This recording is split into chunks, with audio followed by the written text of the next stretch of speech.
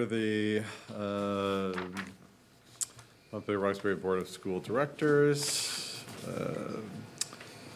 starting at 6:33. First order of business is public comment. Anyone online? Not seeing anyone. Okay, we will move to the consent agenda. Do I have a motion to approve the consent agenda? I move we approve the consent agenda. I'll second it. Any discussion? Could I pull the ESSER project letter? You certainly Do may.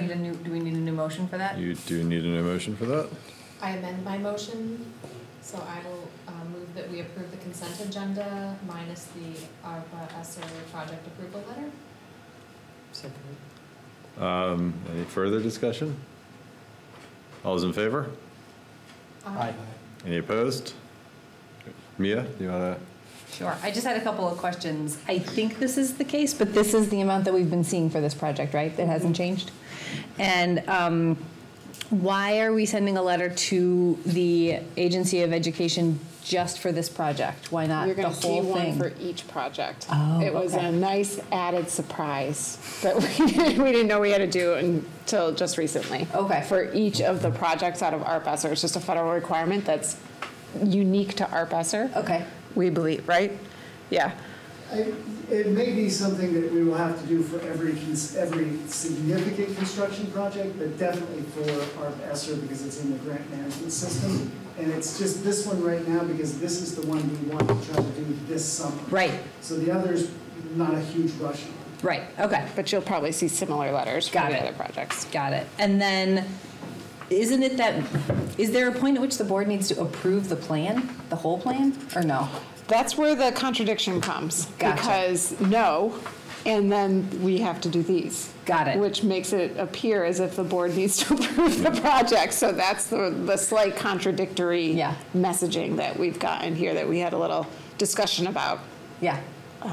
Okay, that's helpful so we'll see several of these. Yeah. It's also, not that you can do anything about this, it's hard to do these in a to be looking at it and saying, yes, great, in a one-off way. It's much better, anyway, to look at it as a whole picture. Yes. It feels more like making a real decision. Anyway, okay, I just wanted to clear up that confusion I had.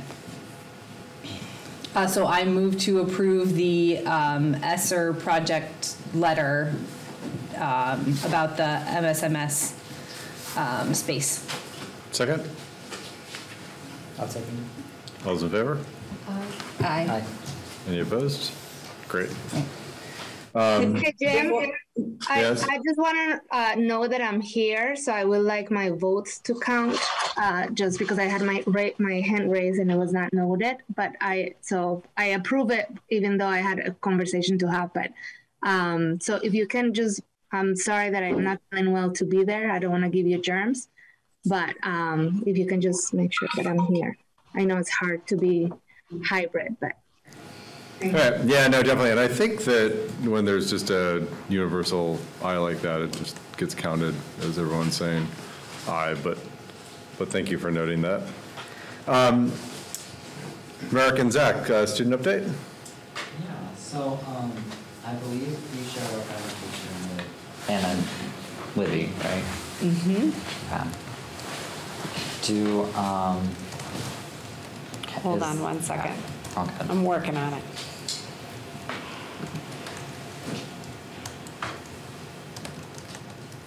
Anna is the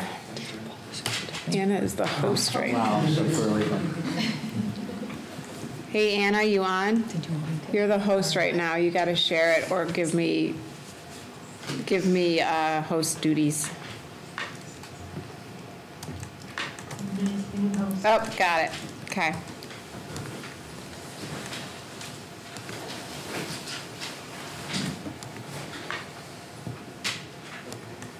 Hold on. I like the ivy. Yeah. It's a nice touch. Zach does all the design. Zach does the design. Right? It's like Zach, I love the ivy.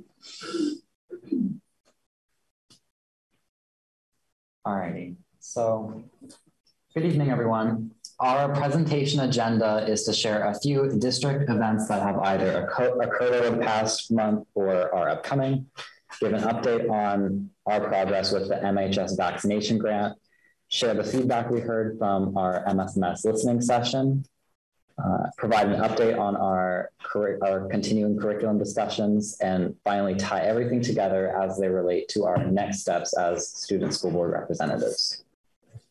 So let's get into some current events that have occurred in our community.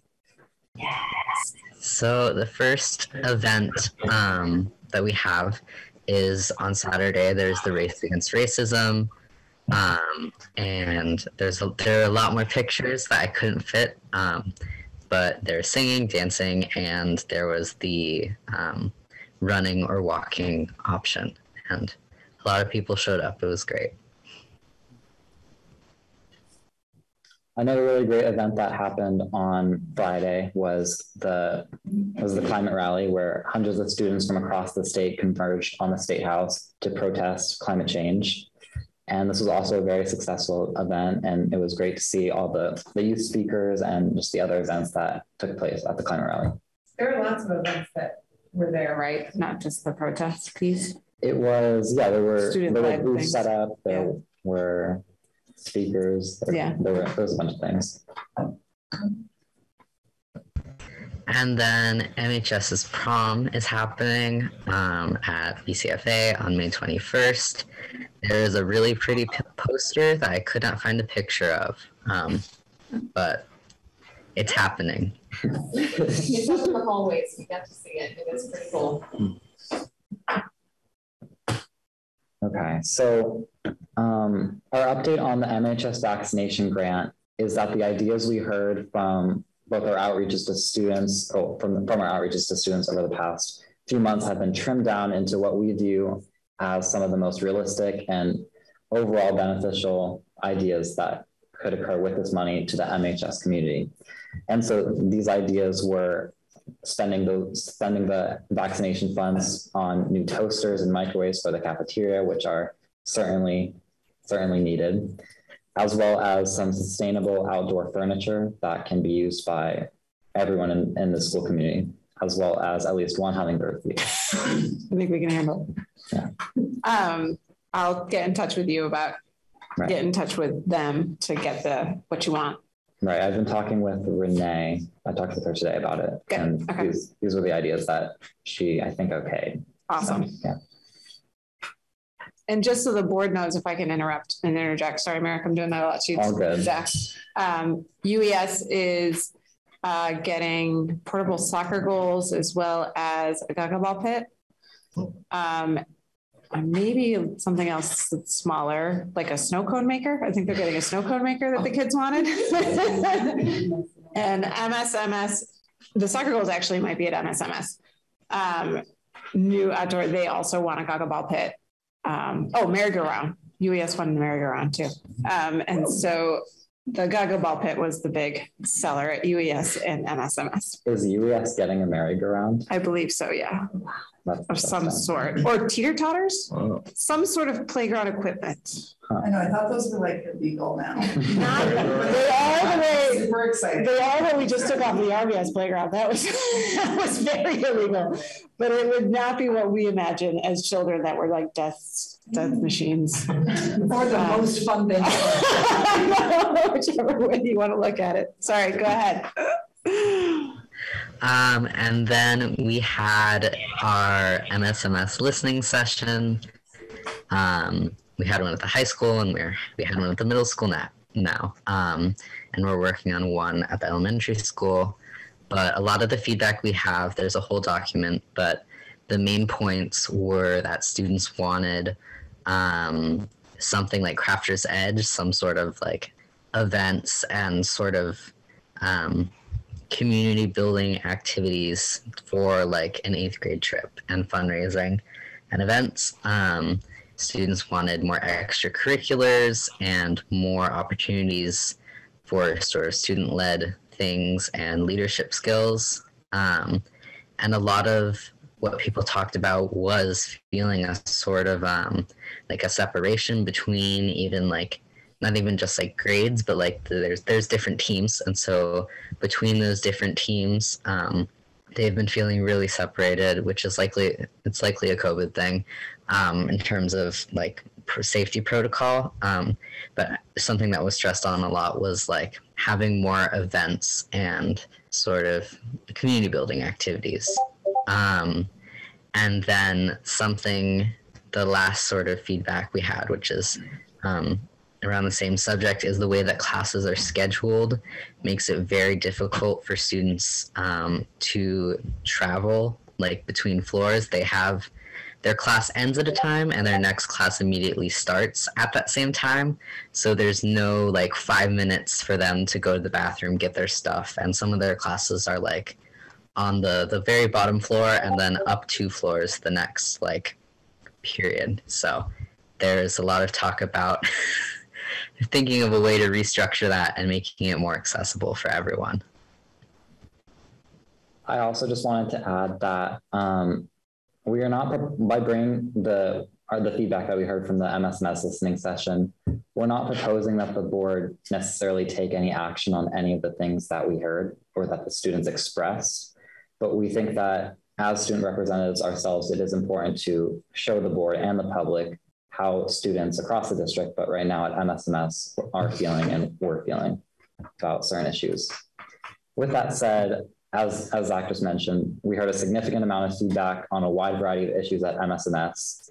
And they fall into many different categories, but there were 3 overarching themes with, I would say, most of the feedback that we heard. And these themes were a lot of behavioral challenges there, a sense of educational disconnect, which we saw also at the high school through just what many students view as an unengaging like learning environment, and also a sense of or a need for more learning support. And one example is in the second part of the feedback slide, where students have a time for support with their teachers and SSTs, but SSTs aren't really supportive for students because SSTs are really more of a time for just how, I don't know how, just how they're set up. They're not very helpful for students because it's either they're not learning what we're learning in class, might be something completely different,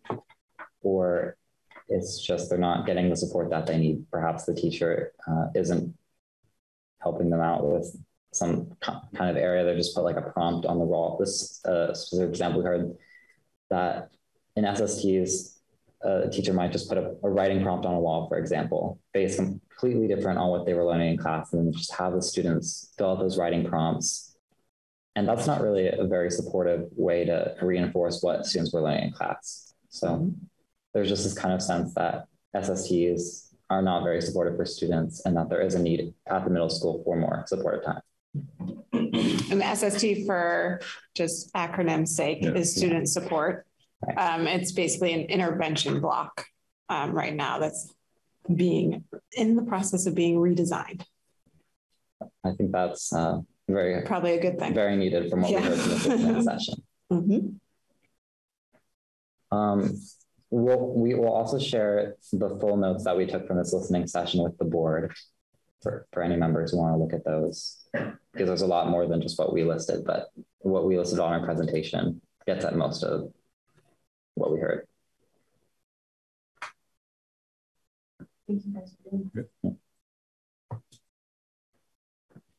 And then we have we've had 2 meetings with the curriculum director because a lot of the feedback we've gotten at the high school and also at the middle school, but more so at the high school, what has been about sort of curriculum and making sure everything is up to date, supportive, and engaging for students. And so we're going to continue to have those regular meetings and work on making everything accessible for people. And yesterday, Merrick and I met with Emma to discuss some of our future goals, and some of that was around curriculum and, again, making it accessible for people. And a lot of what we as student representatives are going to do right now is doing research on what improvements might look like in regards to curriculum. Alrighty, so moving forward, we are going to continue researching how best we feel that we can improve the curriculum in the ways that we have heard from students over the course of our outreaches to them. And we're also going to continue assisting in any way with the MHS vaccination grant, making sure that that funding is like just shown in the school. Additionally, we are going to continue to support students and in ensuring that their voices are heard both at these board meetings and just in general throughout their educational experiences this year and so forth. And finally, we plan to hold listening sessions at UES and RVS over the next month or so, hopefully. But yeah, that was a presentation. The visioning committee attempted to facilitate an activity to engage the RVS kids to talk about sort of vision and values types things. It was hard. And so if you guys are going to go there, you should consult with myself and Nathan if in sort of maybe some of what we learned, some of the challenges that we ran into maybe can make your attempt more successful. Yeah, we certainly appreciate that. It was hard. I can chat with you too. It was little fun. Ones are a little different. Yeah, it was fun, but getting to the actual values as opposed to like, I want to be a fireman. That's I'm not sure exactly what went on or what questions you asked students at RVS, but at the middle school specifically, we did not have much trouble at all getting a lot of good feedback from the students. So. Yeah, I mean, well, maybe we should figure out a way to have a meeting. I mean, you're on the visioning committee as well. If what we learned can help you, accomplish your goals, then that's good. I will offer my child if you want to pre-try any questions. Isn't she 5? 6. She's ready. Got a lot of ideas. I just have to thank you guys both so much for putting this together for the board. It's such a flavor we have not had before, and you've already brought so much perspective. And I don't think, for example, middle school students get the opportunity to have that sort of conversation with older students that they look up to. And it looks like, just looking at this, I'm fascinated. Obviously, I have a middle schooler, but they seem like pretty reasonable, like, big things, like pretty clear observations of things that adults can maybe do something about. So, and I don't think they get a lot of chances to have that kind of feedback. Like I'm seeing things about like the bathrooms and the hallways, like very logistical things that all send a message to students. So just really appreciate you guys doing all this legwork between meetings. So thank you. Yeah, absolutely. Further questions for Mark? I have a question. Oh, I have 3 questions. Okay. So I also just want to thank both Merrick and Zach. I think it's incredibly valuable what you're bringing to the board in your role as student representatives, and I'm deeply appreciative of it. My first question is sort of like a board question / Libby question about the toasters and microwaves. I wonder if there's something that we could do to spend fund balance or something else on toasters and microwaves so that they can have a little bit more in their budget for hummingbird feeders and not and outdoor furniture. Yeah, and not be like using this like grant. It just feels like, I know that is a functional thing in a cafeteria that feels like maybe we could help offset that cost. I think we can look at the list. That's the first I've seen it. So let's look at the list and we'll figure out what. Okay. My second thing is about that transition time. I just want to sort of punctuate that because I was just attending a workshop with Joelle Van Lent through my job outside of my role on the board. And she has done a lot of work with this school district. She's a psychologist. And she specializes in sort of like child psychology as it relates to education. She does a lot of consulting work and stuff. She's very well respected. voice, and she spent a lot of time on this topic of transition time, and especially sort of post-COVID, that in a world where behavior issues are on the rise and just emotional sort of stress levels in children are higher than they have been in the past, that building in transition time was like a big topic of this workshop. And so that can either be done in like the scheduling, master schedule type of way, or it could be done also just sort of in the cultural norm of classes would be that like the first 10 minutes or something would be set aside for transition time, so that if someone's trying to get from upstairs to a downstairs class, that they wouldn't be like late. Anyway, so I'll just punctuate that as like, feels like an important thing to consider.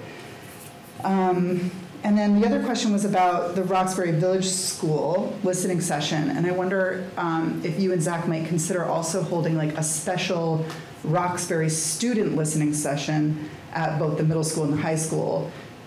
You might have better access to those kids that way, or you might, like, I don't know what Rhett's input would be, but or Kristen, but it might be nice to make a special time at the middle school to try to harness that voice there for the kids that travel from Roxbury or here at the high school. Like opposed to just a traditional RVS listening session, or yeah, like or both, all of them. So like there's the RVS school and the kids up to 4th grade that attend that school, but then there's RVS community members that come to that are Main Street Middle School students or Montpelier High School students, and they might have a different perspective. And it might be interesting to have them all in the room at the same time, kind of having like a Roxbury specific listening session. For sure. Yeah, means I can talk about that. I think that sounds like a really great idea. I'm not sure how many. I think it might be about like maybe 5 to 10 kids per grade or something like that come from Roxbury. I don't know what the numbers are.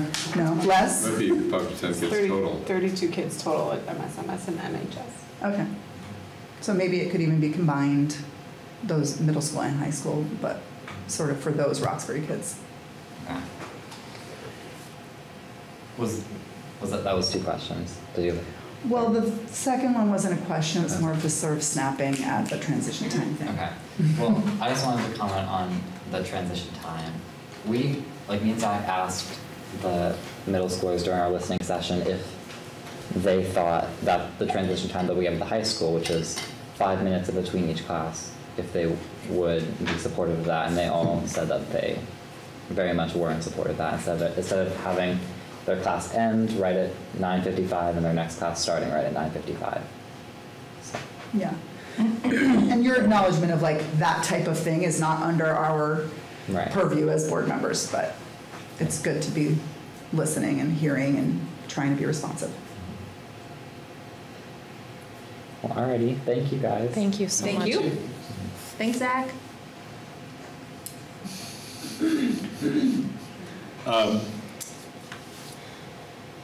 Next is board discussion, so finance committee report, and I don't know if... Yeah, I can provide a quick update on the...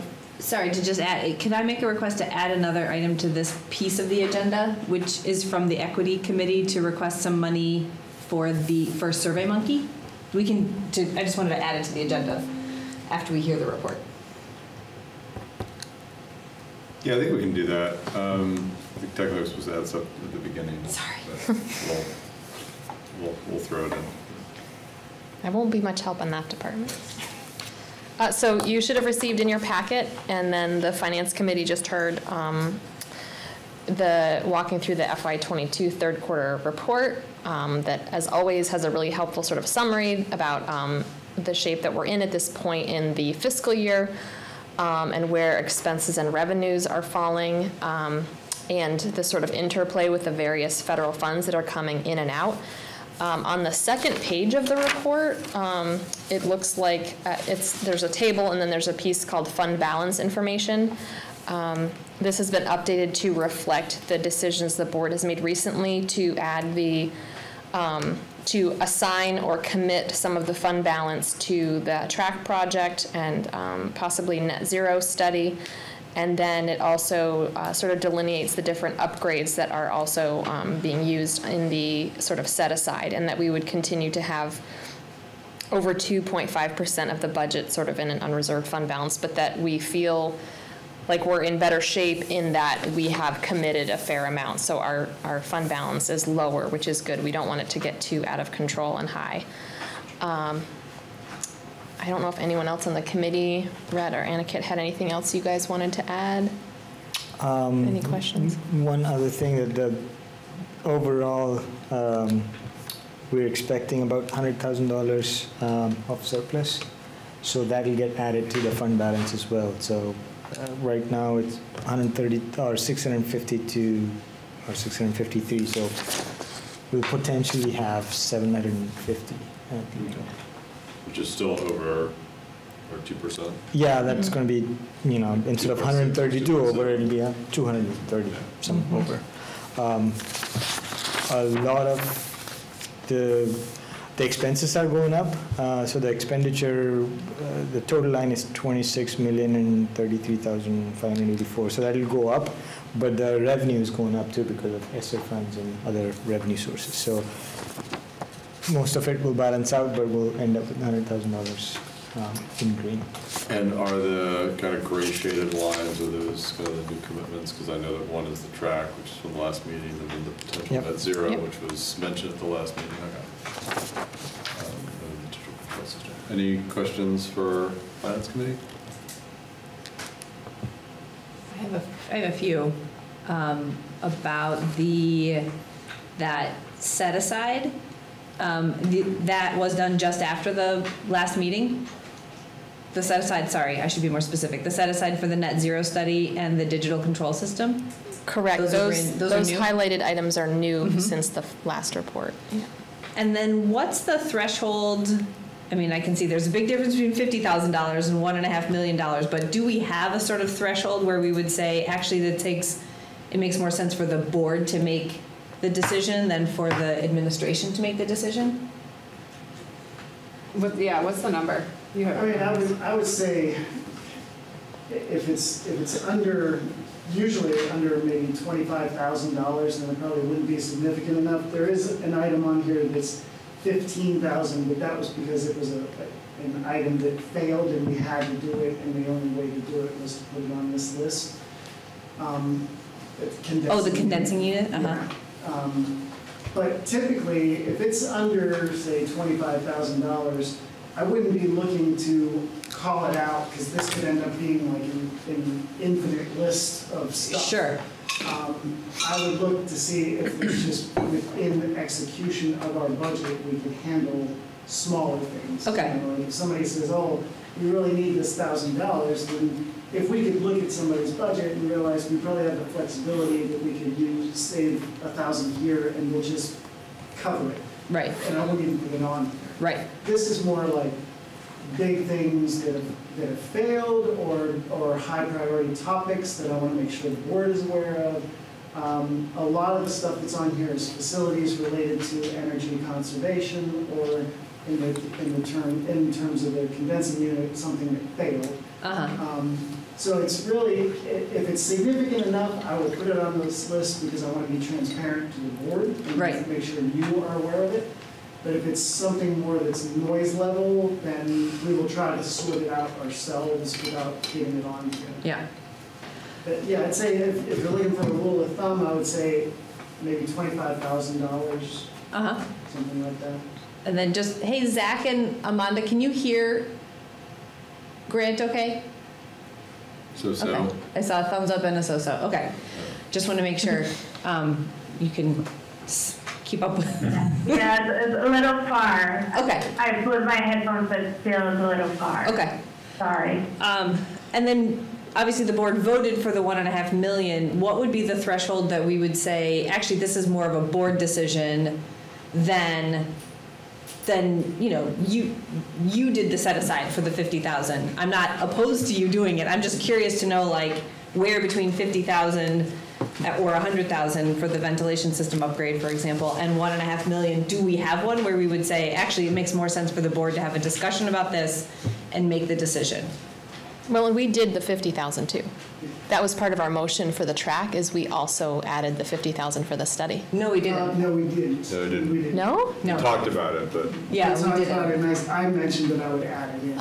Okay. Okay. In that case, it's not really a dollar threshold that we're talking about, it's terminology. Okay. Committed fund balance means the board took action Right. to commit it. So even if there was something that we said was $10,000, if the board took action to do it, I would put it under committed, Yep. and you would have to vote for it. These unreserved, what I'm calling kind of set-asides, just means that it's not committed, the board didn't take action, it isn't assigned, meaning it wasn't voted on by the public. Right. It's basically just something else that we know we're gonna overspend, and I wanna make sure you're aware of it. Yeah.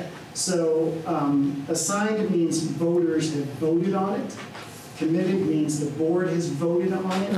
Anything else is just things that have raised to the level that I want to make sure you're aware that we're doing. And I wouldn't want to replace the condensing unit for $15,000 and not even let you know we were doing that. Yep.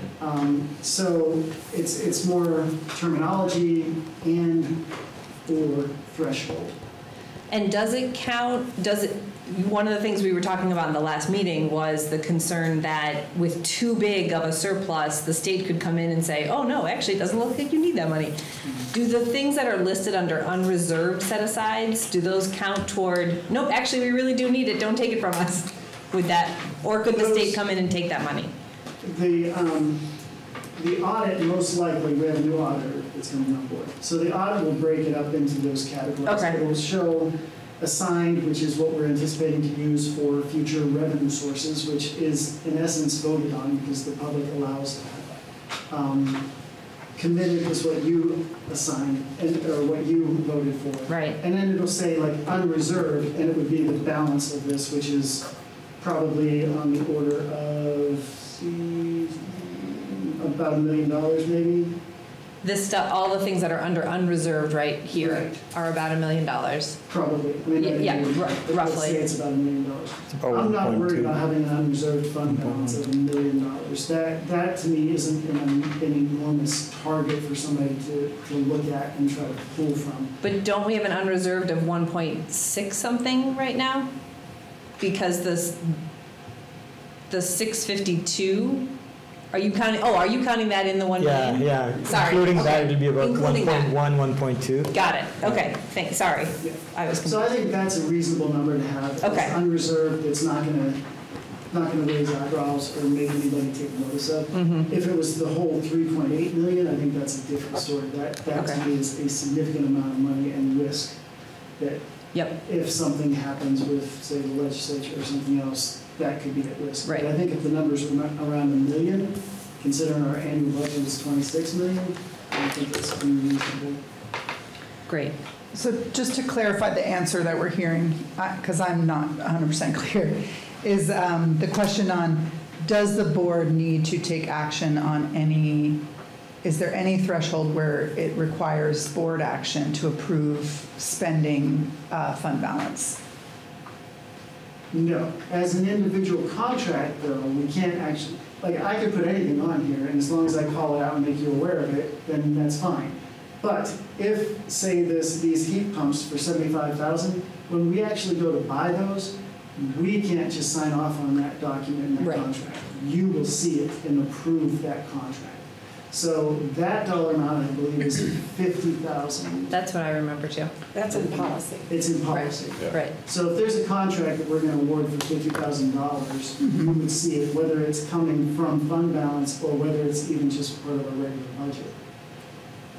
Yeah. Typically, we But don't if there have- wasn't a contract, if it was like we're buying $50,000 worth of toasters and microwaves, that you probably wouldn't see. then we wouldn't see that. And like computer devices. Okay. It's more like One big.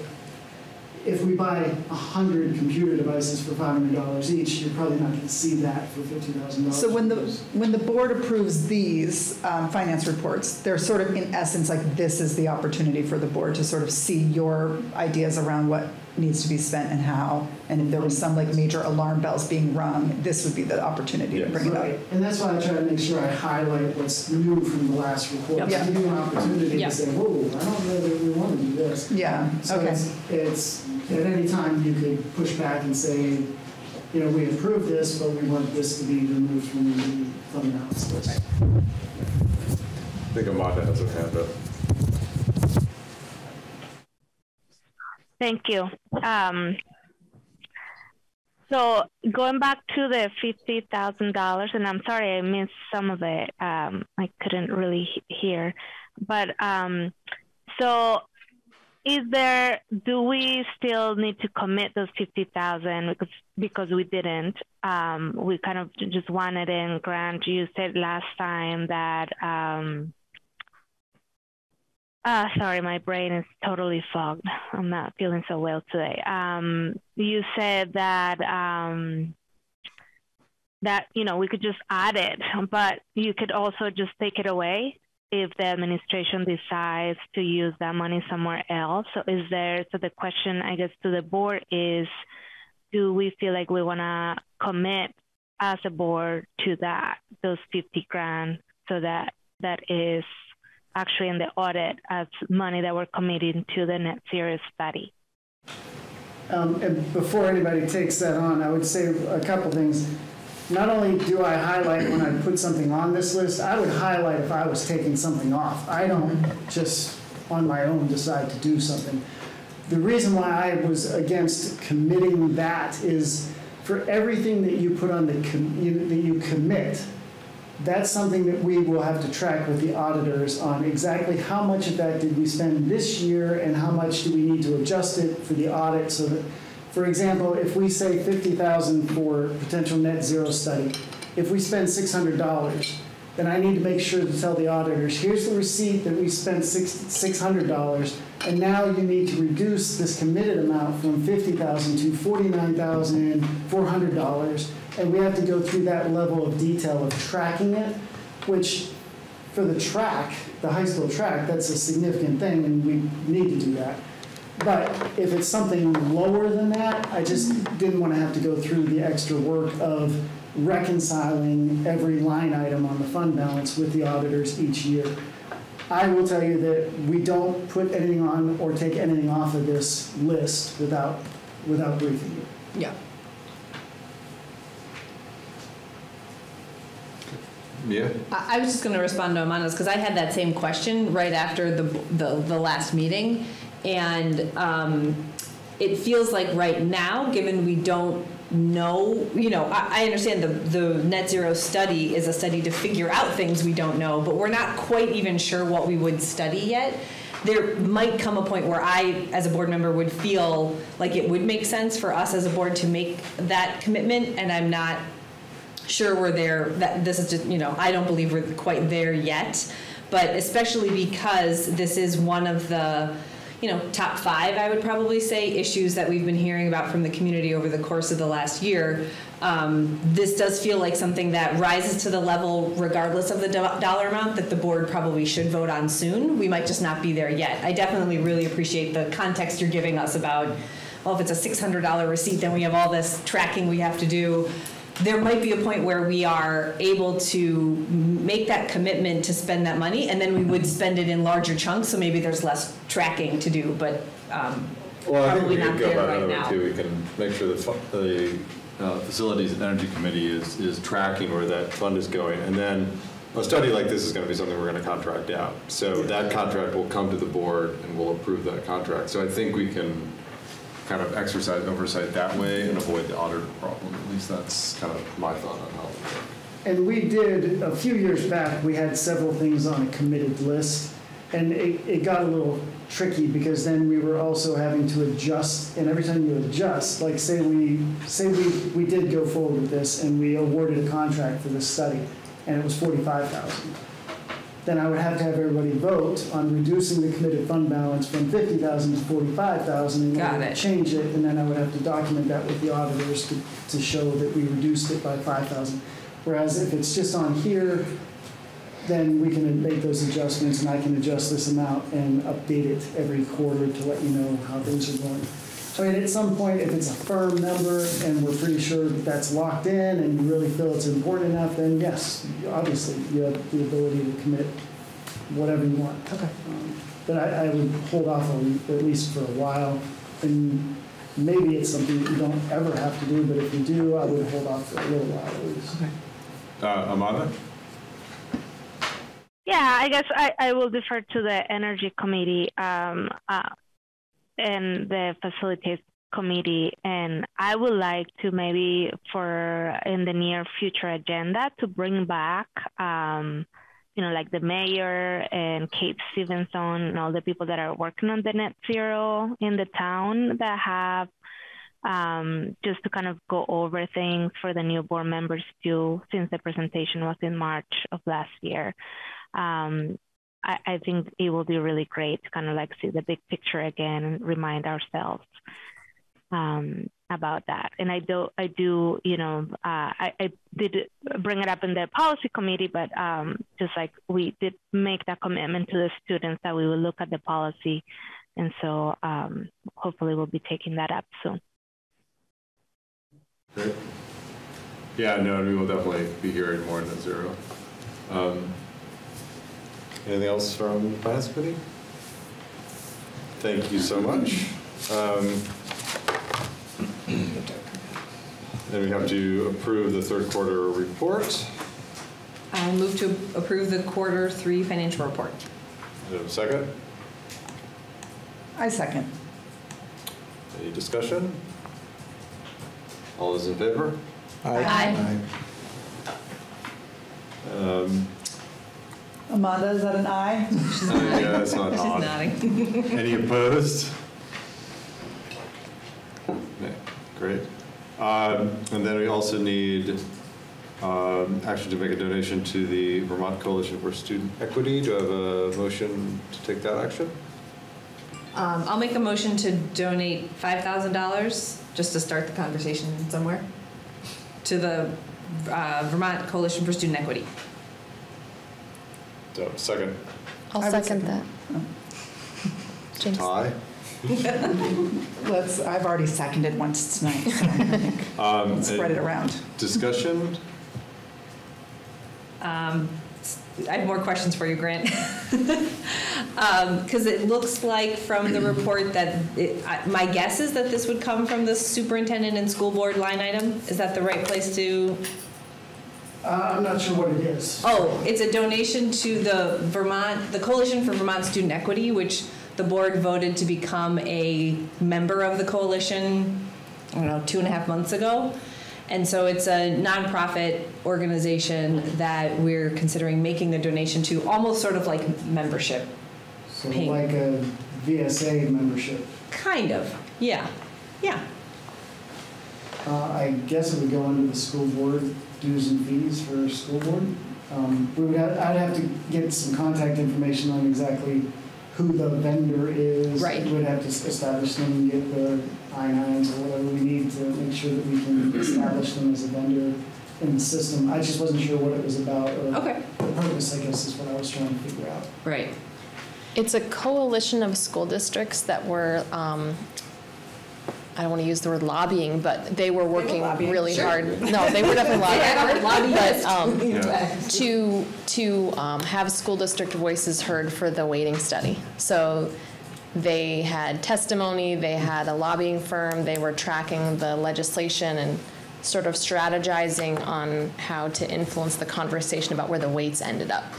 I wasn't sure what, like the VSA is something that is always going to be there and always has work that's going on. It sounds like this was specific to some legislative action that, isn't it already done? It's close. Yeah, the governor still needs to sign it, but. I don't know if they still have work to do. I don't know. I think Amanda. I would say that it goes a little farther than that. It's a coalition of school board members and school boards who have signed on to it, but that have a very specific equity focus, which is why the pupil weighting was really key. So I think that once the bill passes, there's going to be an implementation and accountability pieces around. So this is not going to be a one and one done. I think this is a long-term kind of thing to ensure that the voices of those school board members, school boards that have, ELL students in this case, that was a lot of the advocacy that was happening, that it continues to have a very important part of the conversation around funding for schools and all of that. So I don't think it's just like, this is the bill and that's it. They're looking at other education pieces around education quality standards and how that looks into ELL students and how to support that. So I think that, it's not just like the one thing that they will be looking at and asking for feedback from us as a school board. Yeah. Just mechanics wise, I think at 5,000, I don't think I would add it in here. What I would do is if you voted to do this, I would probably charge it against the superintendent or the school board superintendent line. Yep. And then we would just track that, and at the end of the year, if we're over, that might be the reason why. Right. Something like that. At $5,000, it's not significant enough that I would raise the visibility of the fund balance line. Right. So I would say that's completely up to the school board. If at some point this is something that you think is a recurring requirement, I think it's something that we would want to add into the budget process. Obviously, 22 is done and 23 is also done. So then this year and next year, if you wanted to do this, it would be something that we would purposely be overspending and just have to cover. Mm-hmm. And then if it's something that's long-term in FY24, we would want to build it into a budget. So I would say that's the board's decision. If you tell me to do that, I will do it. I just would need somebody to give me some contact information from, like if this was VSA, I'd say, okay, who's the VSA contact that I need to contact to get, we will need something from them, like some kind of an invoice thing to send us that we can pay it, and we will need paperwork and that kind of thing. So I guess it's totally up to the board if you want to do this or not. And if you do, then I'll just work with Libby to get the contact information so that we can make it happen. Great. So my questions, I do still have questions about the math of it. Are we, sorry, Grant. Would $5,000 put us over budget? It was hard for that line item. That was hard to tell from the Q3 report.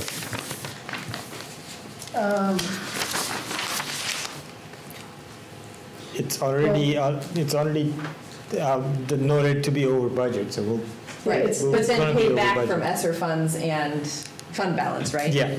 Yeah, it's going to be over, the expenses are going to be over. Right. We will cover those from either fund balance or from federal funds that we anticipate. I would say, once again, if you hold my feet to the fire, the net out of school board and superintendent, I think you would be pretty close to level in that position. If you look at the over expense, but then you factor in the revenues that are going to cover that, I'd say we're going to be pretty close to level. Might that one single line end up being slightly over budget if we spend another $5,000? Maybe, but not anything. Right now, I don't. You do not seem worried. I'm. Great. No, okay. Not for that. As long as the decimal doesn't change places, 5,000, I'm not really concerned. Great, thank you. All right. Vote. All those in favor? Aye. Any opposed?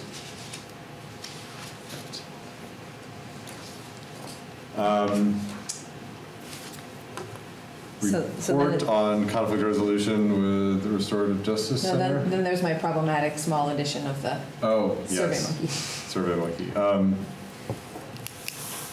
So a little context here is that the Equity Committee is very close to finishing the questions for the school climate survey. And SurveyMonkey looks like the best place for us to hold this because the back end of it is much more robust than Google Survey.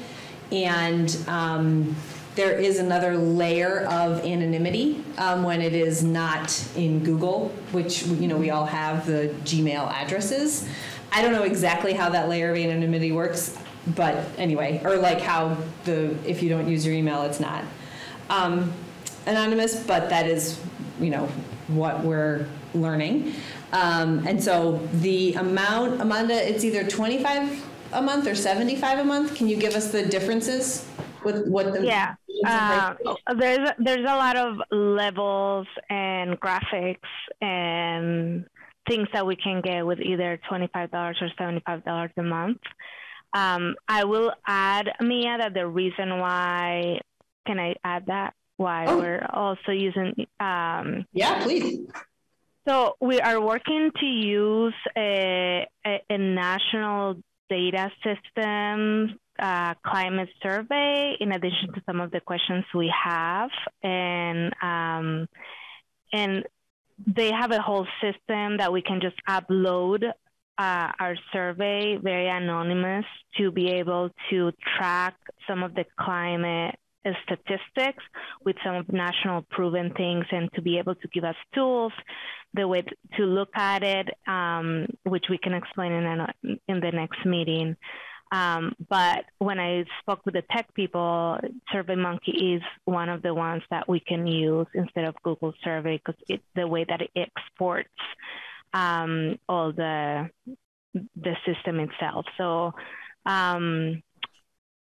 yes, it's $25 a month or $75 a month.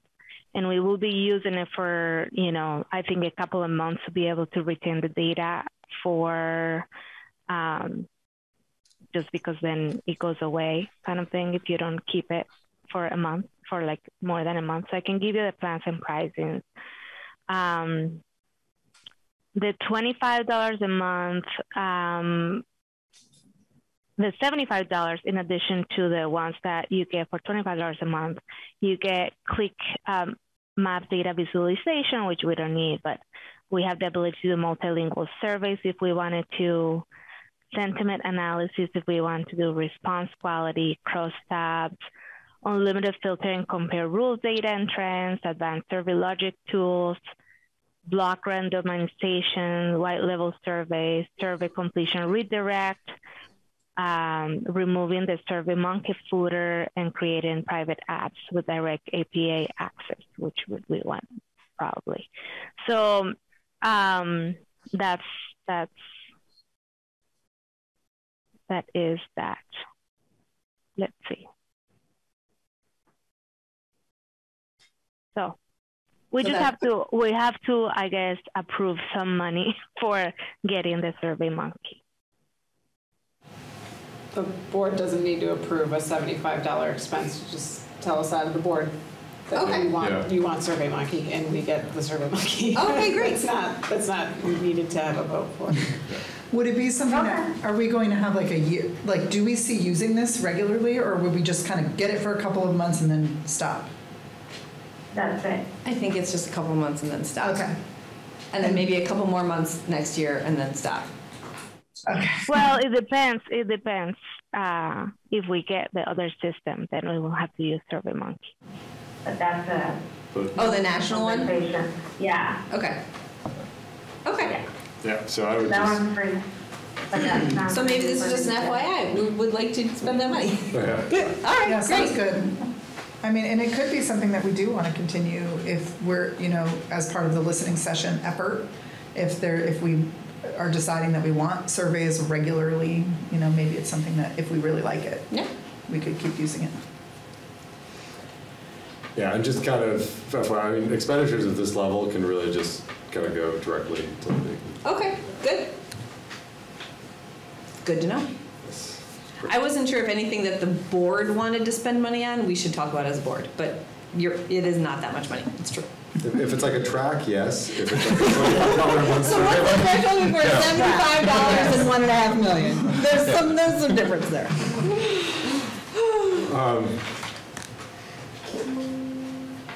So contract resolution with the Restorative Justice Center.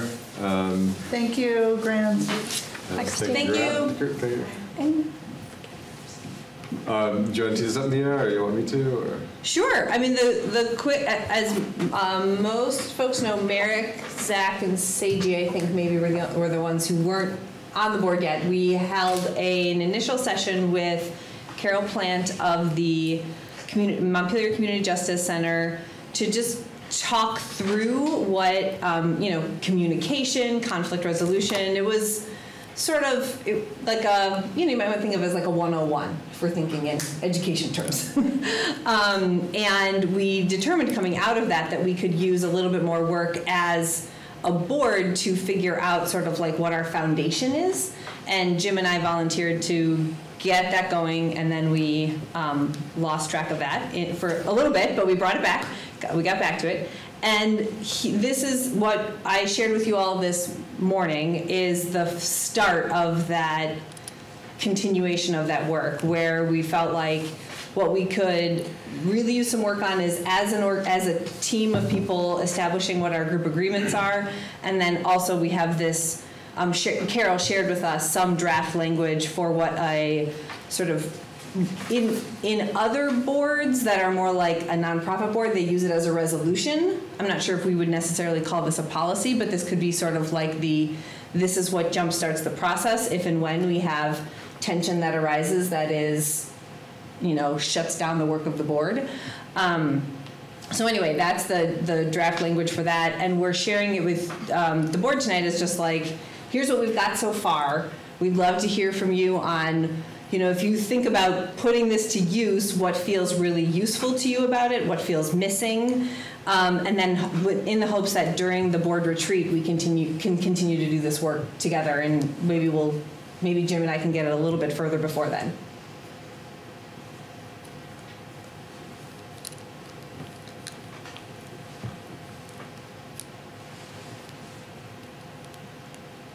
Yeah, no, we have a few questions which we can, for people to think about.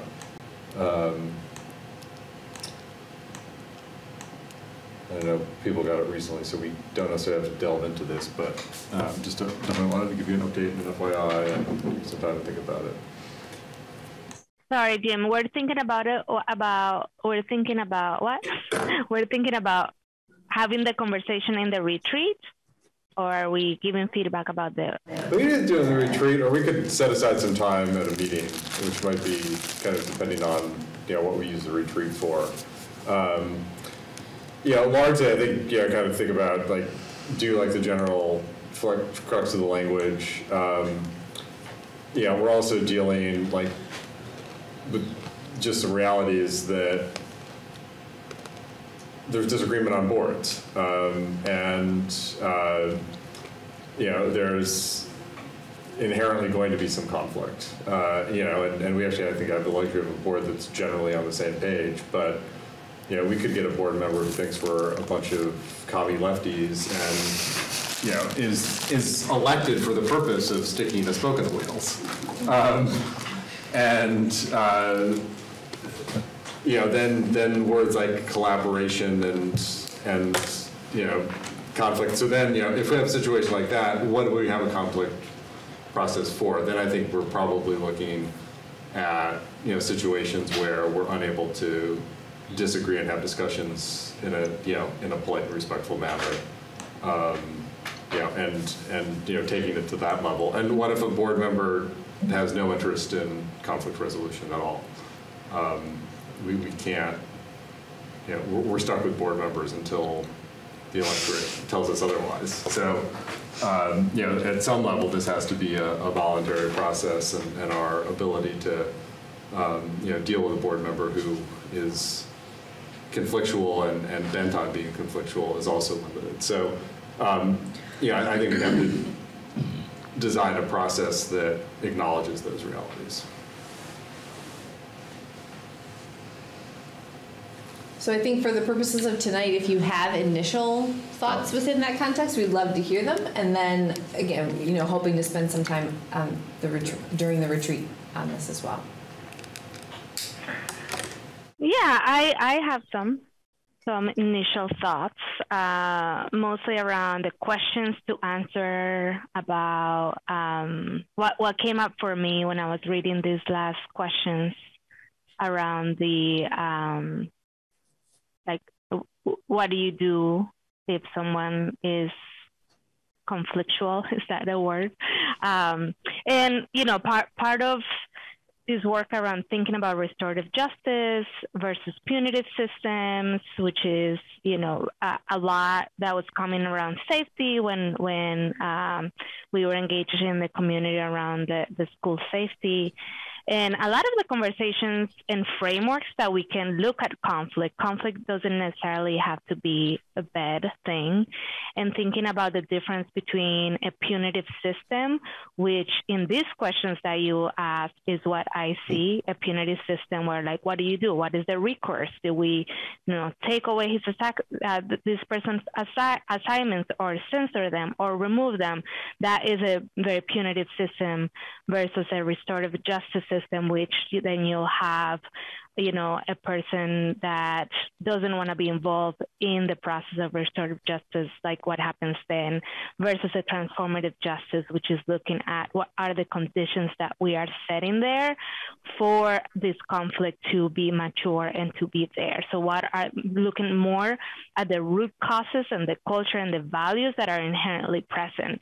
Because if you start from there, I think that the conversation shifts a little bit more, that person is going to censor themselves and remove themselves if the conditions are set. Just as when you have a person who doesn't feel safe or doesn't feel that could also lead to the censor themselves or removal of themselves from the place. So you could have a good member who's not feeling safe, or you can have a bad member who is inherently there to create a conflict.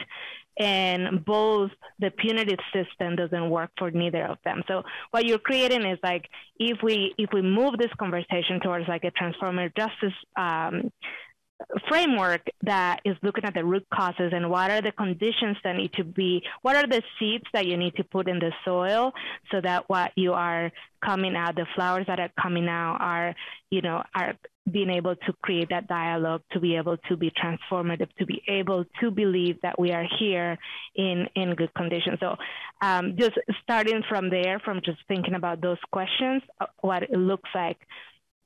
And I'll be happy to share a little document that we created with an organization that I am part of around these 3 different models and the questions and the systems that are in place when you start conflict with that. And I am particularly interested in this conflict resolution because it was part of the safety committee recommendations too. And I think it's really important that if we are pushing restorative justice for our schools, and that we're saying, like, it needs to also be included in the boards, you know, like, it can just be like, this is what we are going to do for students when we in here don't have that same model. So I think like it's a really great way to show the community that, you know, when we are saying restorative justice, we're also applying it to the way that we interact with each other, whether it's restorative or transformative justice. So I would like to spend some time on that and look at some, guide some conversation, not me, but like, have the conversation around those 3 models and what is the model that we want to embody as a board, and how do we, you know, look at those scenarios. So that's what I have. Thanks, Amanda. Sorry, you were saying something? Oh. Just thanks. Just a question. What's the end goal of this in terms of, are we getting to a policy? Are we going to come up with a policy? Are we going to come up with a process? What's the end goal?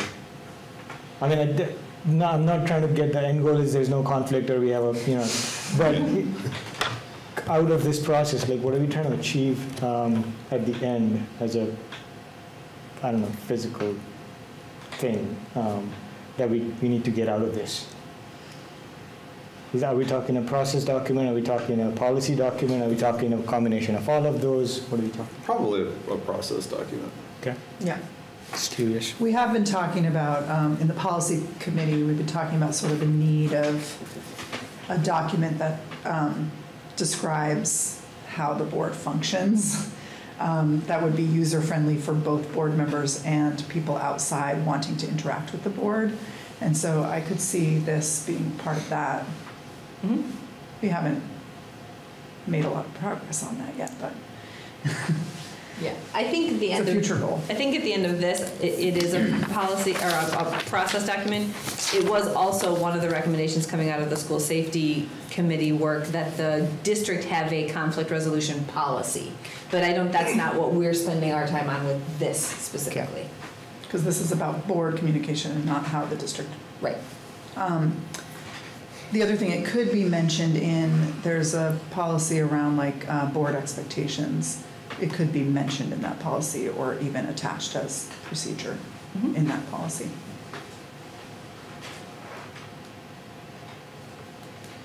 Other questions or comments? What are next steps? Like, so you're drafting, you're sort of drafting this document, you're working with the Restorative Justice Center. Is there a meeting planned, for all of us to sit down with them, or is it's just sort of more like drafting this document?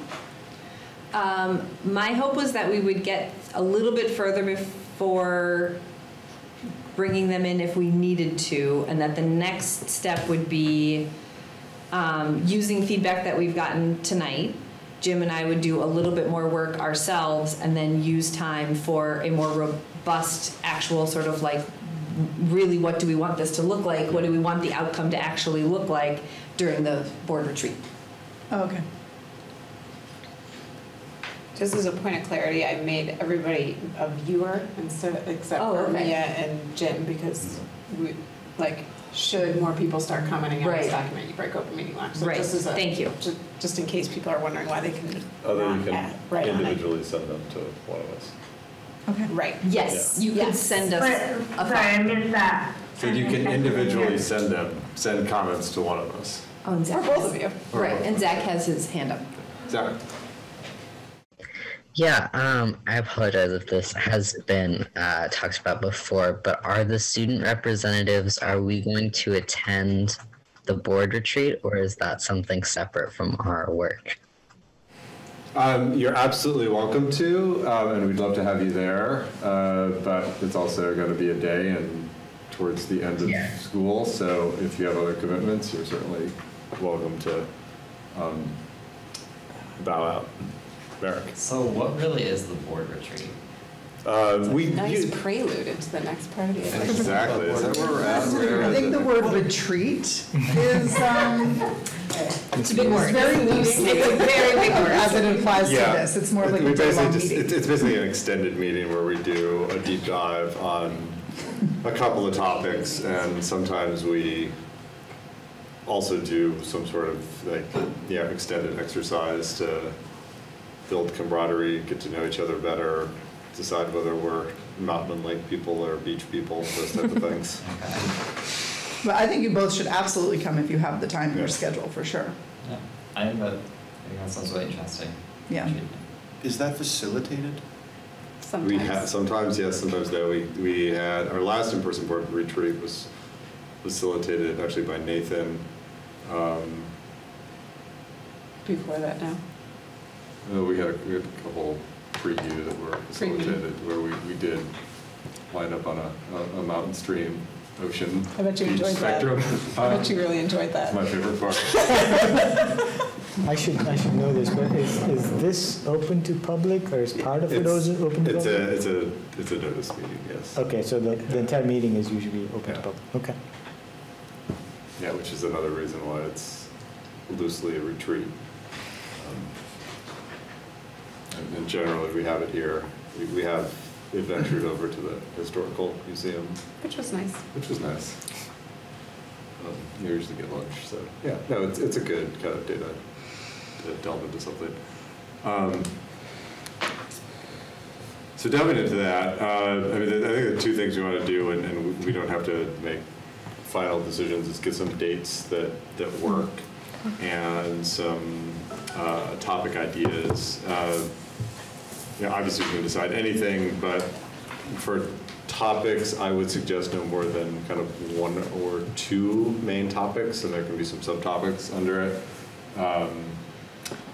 And obviously we have some things going on, like the visioning process that we may want to give thought to about how we want to engage that, and I think you know, what we want to do with that and how we make sure that gets us the product that we want. I would put a strong plug into spending at least some time on that, and then I know some people have brought up, you know, process concerns and things like, you know, as part of process, looking at, you know, conflict resolution, et cetera. And then, you know, other things that might come to mind, but, you know, keeping the topics narrow, and I think oftentimes forward-focused are usually useful. If we can just go around, if folks have dates in June that they know are bad. Oh, June? Sometimes in the past, we've taken a board meeting and extended it, if that helps as a starting point. Do you know what I mean? We've done that at night, it's usually been in the afternoon. Right, and then we cancel the night meeting. We bring it earlier? Oh, okay, okay. Yeah. After the 20th, I'm away. Okay. The 15th? And in terms of time, we're talking 4 hours, or what were we talking? We've done 12. Not overnight? In which case, we would not be canceling the evening meeting. We've done 8 to 8. Usually about 4 to 5. Okay. I mean, sometimes we'll do, you know, 4.5 or 5, and have a like half-hour, 45-minute lunch in the middle. You know, like a 10 to 2, 3 thing, 10 to 3. I mean, the week of the 13th is great for me. The week of the 6th, I have, the week of the 20th, they're good for me, but not for Emma. The week of the 6th, I've got another annual board meeting for work, and then is this like a doodle we can do? Mm-hmm. I think it's a doodle. I mean, if there's just blocks of time. I mean, we have a meeting on the 15th on Wednesday, so. And would we be looking at during the day, though? Is that what you're saying? We might do it. I mean, we don't want to sit here for 4 hours at night. And we do have a middle school tour that day from 4:30 to 6, so it would have to be prior to that. Yeah. I'm free. Wednesdays are bad for me. Yeah, I actually have my retreat for my job that day. Yeah. So why don't we have? Can we do a Saturday? I can't do Saturdays. Yeah. So yeah, I think doodle poll. So let's do doodle poll, but we already know that. Why don't we, Anna? Why don't you stretch days on like the week of the 13th, and maybe the week of that's May 30th. May 30th. Because we have a board meeting on the 1st. Yeah, which I guess is the 31st, because the 30th is Memorial Day. June right. June for me. Are we talking about May or June? Well, we're talking about June and possibly that first week of June, which encompasses a day or two of May. And I mean, if I'm the only person that can't make it in later June, feel free to look at dates in later June.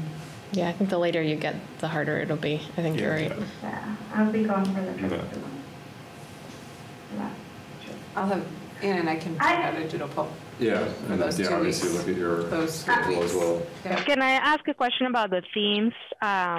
Just to add to that, I've just been thinking a lot about the budget process and creating a plan for that, for community input. And I am wondering, just like being able in that retreat to create a plan for next year of really starting our budget community input process really early, and like really setting up the stage and creating some of the work plan around all of the different committees and how that stacks with each other.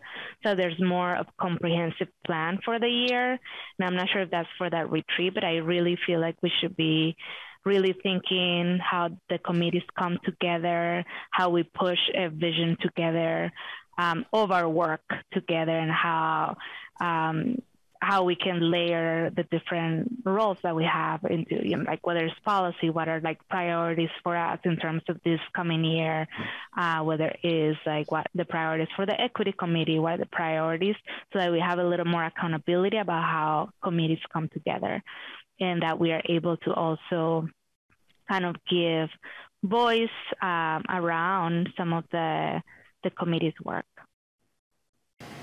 Yeah.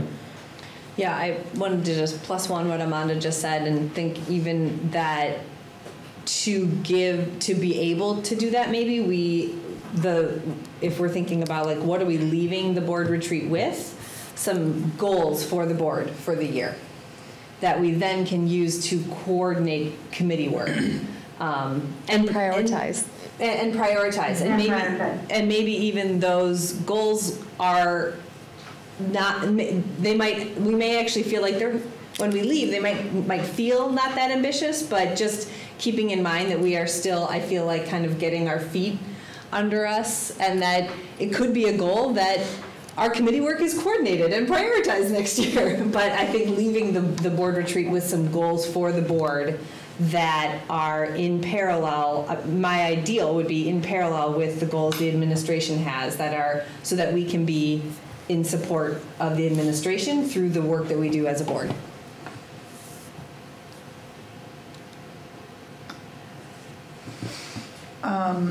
I also think it might be great if individual committees could do a little bit of that goal work, just if we're thinking about like goals for the equity committee or goals for the policy committee.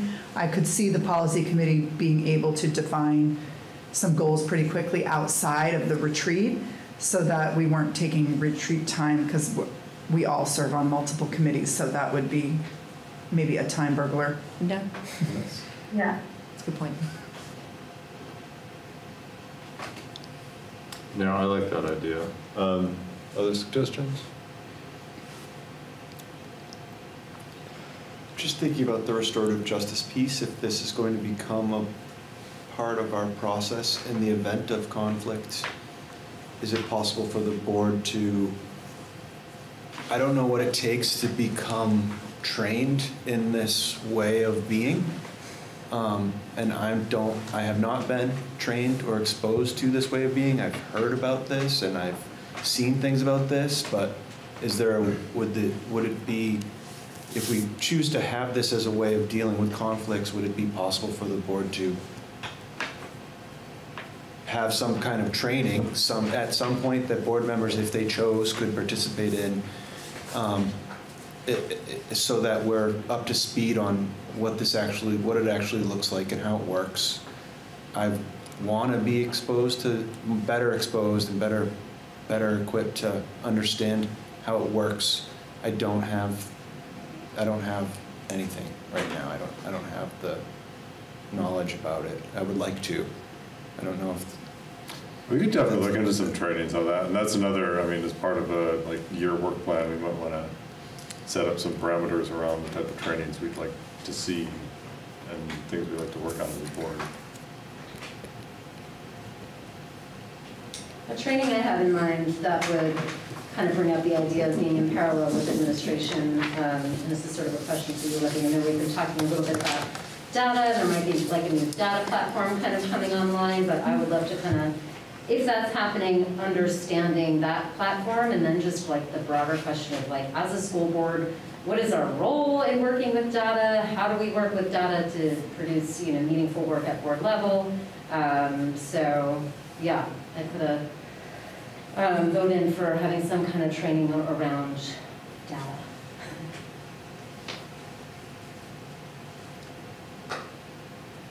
I think connected to that for me would be helpful is, and it could be part of a work plan, is what data does the board want to see and when you want to see it throughout the year.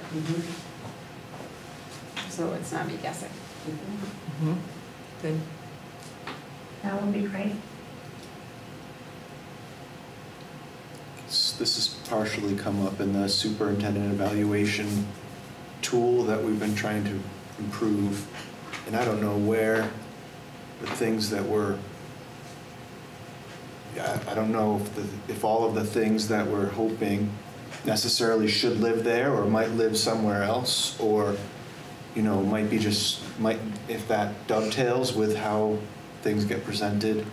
I would like that tool to be effective for everyone, but for you, and to be an effective tool for whomever the superintendent is.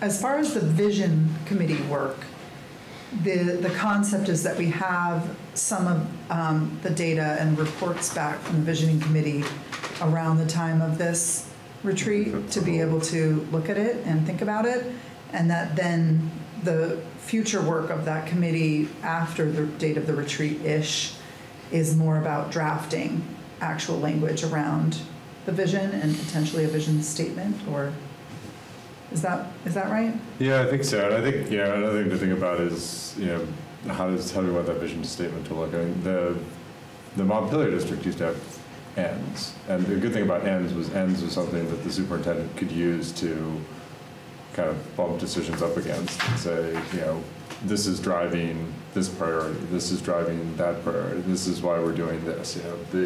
I think that's helpful. And also, we talk a lot about kind of district values and district vision, but point me to it. Like, we don't have it in writing, we don't have it there. So, and those, I think we all have in our heads an idea what they are. And I think because we're a relatively like-minded community, we probably all have similar ideas, but I'm really hoping the visioning committee gets us something, that is on paper that's agreed to, that we can really point to and say, when we say values, this is what we mean. But we're not looking for anything polished by the time of this retreat. No, but I think I'm hoping that we have enough that we can kind of look at it and say, is this on track? Is this... Maybe help us figure out what our goals are. Yeah, exactly. Is this the type of thing that we can build goals around? Is this going to be helpful, or do we need to nudge it in a certain direction? Or so again, to be mindful of the sort of like 4-hour block of time that we have, and I feel like that time goes by super quickly. Yes. Would it be possible to have the vision committee report out to us like the meeting prior to? No, too tight. Like a whole report? Just sort of like this is what we're hearing, here's where we're at, preliminary. That's possible. Yeah. Because I think, I don't know if it's the best use of the 4-hour retreat time to bring the vision committee in to report out to us. No, and I don't think we do that, but I think we take what we have and look at it and kind of and I would like to, what we have, it would be great to report that out the meeting prior to the retreat instead of reporting it out at the retreat and using some of that, because then we could have all of our 4 hours to sort of talk. We could still discuss what was presented to us. Anyway, if it's possible. And some of that might depend on when we have the retreat too. I mean, if we have it May 30th, we might get a very different answer than we have it June 20th or June 19th. Okay. Amanda? Yeah, I wonder for the visioning committee, it will be helpful, part of when we do data analysis and things is it's making sure to know which are the voices that we're hearing from, whether or not is the people that we're getting from the survey all have master's degree versus we are looking at some of our data, population data in the district and seeing the representation from the different pieces that, just thinking about the affinity spaces and how I just want to make sure that when we do come up with a vision that we feel really confident that we have heard from a lot of our folks that don't necessarily get involved in any of these processes through surveys or through whatnot, and I know that the visioning committee is doing a great job, but that might be a question that maybe we can. There might be several questions that we can ask the visioning committee to get us there, because what I will be afraid to see is that we have this great work that doesn't include all the voices, and obviously, that is generally right now in COVID. A lot of people are so burned out, but yeah. So I just want to make sure that when that we're not looking at us look, that we are doing all of our work for our 80% and not for all the communities that might need a little more support.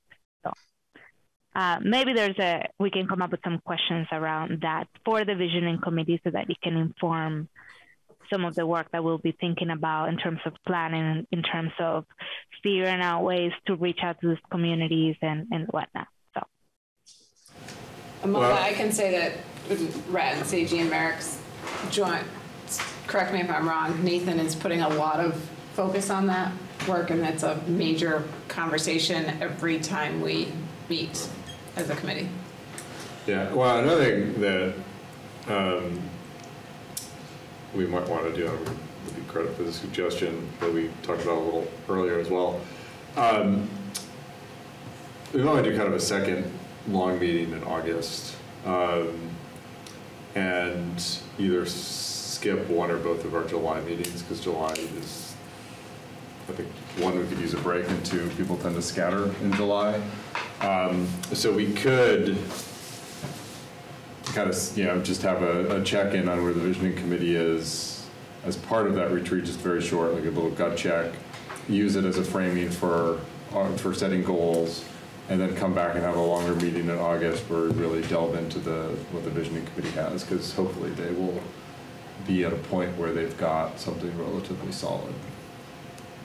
I think that would be a much more productive. That would be productive, because I think that what's happening is we're getting lots of data, and all our energy and effort is going into getting it from as wide a variety of places as we can, in person, virtually, in every fashion that we can possibly get it. Trying to figure out even what questions to ask and how to ask them has been evolving.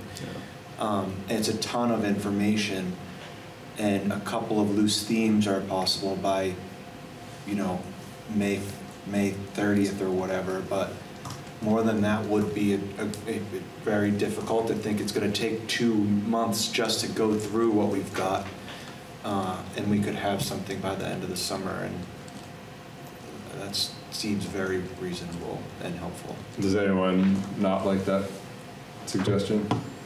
I think, I just fully support the idea of letting that process really run its course, and having as much space and breadth as it needs, and so that by the time we're really kind of digging into it, it's as solid as it's going to get. And if that means maybe waiting until August, I completely support that. I think that's the right one.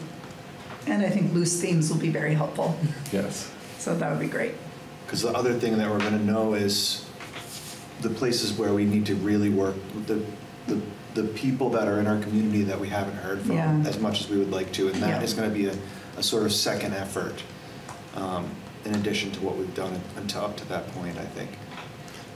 So for the one in June, thinking like a 4-hour,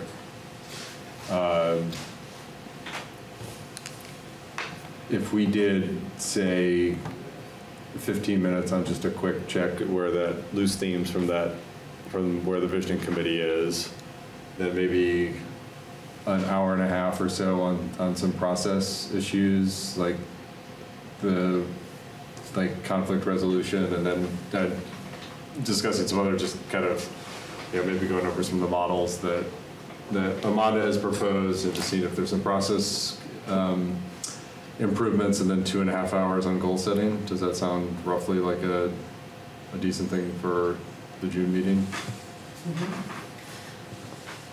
I would also like to toss out the idea of doing some kind of getting to know each other. Yeah. Definitely don't need to find out if we're beach people or mountain stream people, but it is foundational to being able to do our work together, I think, to know each other as human beings. Yeah. So some time and space for that.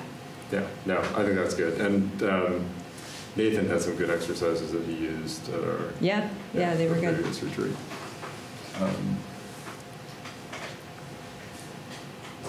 And who's going to facilitate? I'm not sure if we need a facilitator. Do we want to assign some people to help facilitate some of the sections so that it's not just like, let's do this, and that way that person can be like, okay, here's what we need to get the goals, and just, we do need to have some sort of structure about facilitating the process, because if not, we will be there. Yeah, I mean, I think if we're going to structure it around the committee work, we might want to assign like committee chairs to report out, and then kind of find some way to synthesize the conversation. And we could look at getting a facilitator too. Although sometimes just when we need to like sit down and set goals and have a real deep conversation about that, sometimes we just need to do that. I do like the idea of a facilitator just to keep us on track and use some, like kind of keep it lively and maybe pique our interest and attention spans. I don't know. I thought it was good with Nathan. I mean, and I think also if we present sort of a more clear, here's what we want to get out of this meeting. I don't feel like we presented that last time at the retreat. So if we're like, these are our ends for this meeting, I think a facilitator would be able to bring us through that process in a way that might be more engaging than how we just sort of typically naturally do as a group. Yeah, no, we could definitely look into one. I think getting a facilitator that has some familiarity with the board and is going to be able to get us focused quickly on what we need to do is got to be important. But I think there are people out there. And there also could be like facilitated time and then sort of like, we could let that person go and we could have the last hour to ourselves or something. Yeah, and we could do, I mean, I was kind of thinking like we could do kind of the getting to know you exercise over lunch too, which is a good time to. Food always helps. Yeah, and that's kind of good unstructured time. And I think if we write those ideas down, if somebody did it about today about like here are some of the themes. If we can find a facilitator, I think like there's a lot of people here capable of being assigned one piece and making sure that there is an end goal at the end of that section. So that like we have something at the end that can then easily be, we don't have to wait a long time to get it back. So.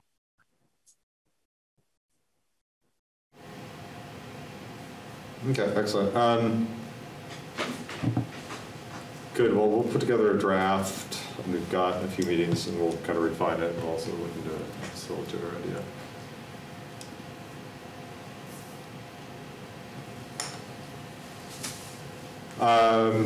Any other questions or comments about retreat?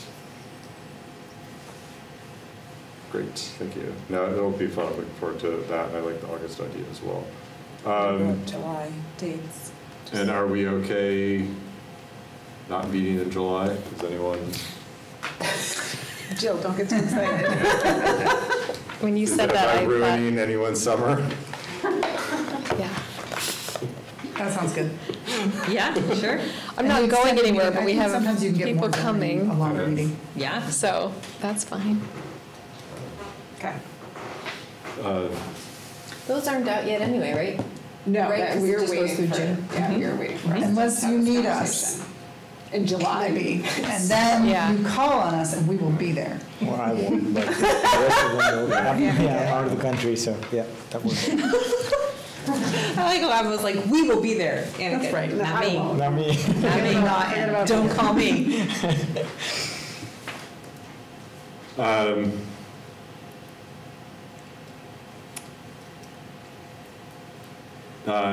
Visioning committee member. I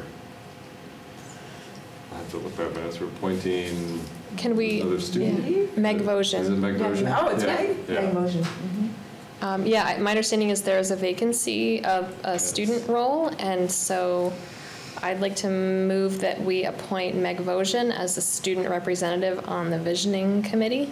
I would enthusiastically second that motion. Any discussion? All those in favor?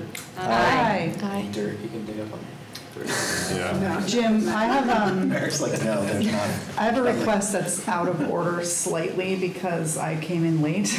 Yes. But I just wanted to highlight something that was said in the superintendent's report. I don't need to edit it or revise it or anything, but I just want to thank Libby for highlighting the problem that our community and our schools are facing around rising COVID levels and then staffing shortages and substitute shortages. And just want to make sure that it's said out loud on this platform that we really, it sounds like we're in a pretty desperate situation for substitutes, and that's not a great morale booster towards the end of the school year for our dedicated teaching staff that are struggling to, as I understand, sort of fill in some of those gaps internally too. Yeah. And it doesn't feel right and it doesn't feel fair. And I know that we're sort of in this like really challenging place where we just don't, it's not like we have a bunch of subs that we just aren't calling. It sounds like we don't have the subs. So if anyone is inclined to sign up to be a sub and has the availability that's out there listening on Orca, it's just, it's not a super complicated process, right? Nope. And it's not terrible pay, and it's kind of a fun way to spend your day. And I know a lot of parents are desperate to get into the building and would love to like be in the building for the day. So if you're one of those people, then maybe consider signing up to be a sub. So thank you for highlighting that issue. And it's yeah, no, thanks for bringing that up, Emma. I know it's a challenge in the district and statewide. And, yep. We gotta solve it. We gotta figure it out for next year. It's not going away. Are you taking half-day subs? Mm-hmm. Yeah. Okay. We'll take any quarter days, 1 hour sub. I know As it's a background check. It's just we're patching it together. It's like 4 people for 1 role. That's what you do. Yeah. That raises a question for me. Like, if you have the level 3 volunteer, you've already done the background check clearance. Would you be able to just, for no pay, volunteer to cover a shift? If it's just like one shift, like I know that there's sometimes just like one block that needs to be covered or something. Is that something that you could? It's just parents hard. Could help do? It's hard because you know it usually at 6:45, 7 o'clock in the morning. Yeah. So it'd be difficult to do it that way, but you could. Right. Okay. Might be logistical challenges too, right? I'm trying to get. I'm sorry, Annika, what'd you might say? be logistical challenges over there, right? Trying to get like for one block and hunting volunteers. And things like that. Yeah. Relatedly, the parents group for each of the schools has done a lot of stuff this week for Teacher Appreciation Week. So thank you to all the. And we did candy today. Yeah, no, thank you for everyone who contributed to that. We have sheet cakes coming out. Yes. Friday. Don't tell me. I'll do people. Hey guys, I'm fading. Yeah. But you can move to adjourn if you want to desire. You got your mic on. I move to adjourn. All in favor? I'll Or second a second. Yeah, I'll second it. What happens if we adjourn inappropriately? Parliamentarian. And Amanda, I hope you feel better and thank you for keeping your germs at home and may you get better soon. Thanks, Amanda. Thanks, Zach. Bye, Zach. Yeah, bye, Zach. Yeah, all those in favor? Aye. Aye.